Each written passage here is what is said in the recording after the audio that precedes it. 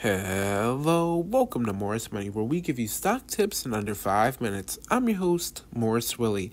Today, I'm talking about ILUS completing the agreement to buy the majority share of another fire safety company to add to its portfolio. Morris Money is preparing for its next destination, 1,000 subscribers. Make sure you're here for the ride by subscribing to Morris Money. The company signed a share purchase agreement to acquire 51% of Al Shola Al Moda Safety and Security LLC. I apologize if I butchered that. An established and profitable fire safety company registered in the United Arab Emirates. In a strategic move by ILUS, the company has acquired the majority stake of, actually to keep it simple, we'll just refer to the company as AL. To ramp up its Middle Eastern fire safety expansion plans, this involves AL working closely alongside BCD Fire, which was wholly acquired by ILUS in April 2021 to dominate the United Arab Emirates fire safety sector through the leveraging of licensing, certifications, manpower, experience, and relationships.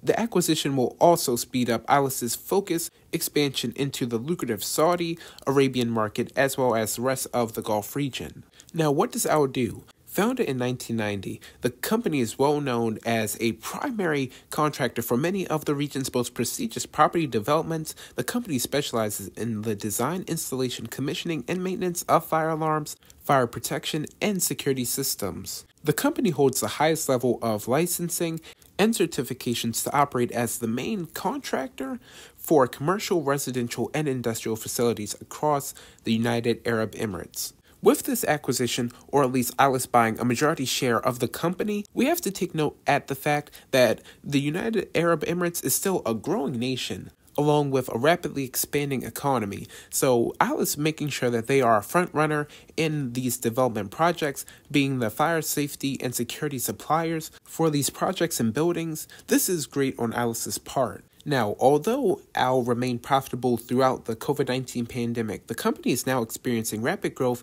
and based on its current order book and sales pipeline, it is expected to achieve more than $4.5 million in 2023.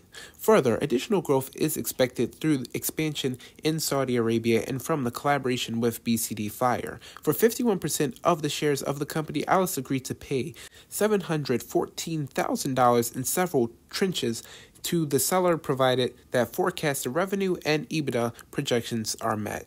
All this said, definitely some bullish news for ILUS, and another thing to take note of is if you don't have it in your calendar now, make sure to take it down right now. The second annual ILUS shareholder meeting is January the 27th, so this is something that I'm definitely looking forward to, and of course I'll cover on the channel. But let me know what you think about this acquisition news down below. Please don't take this video as financial advice, and thank you for watching Morris Money.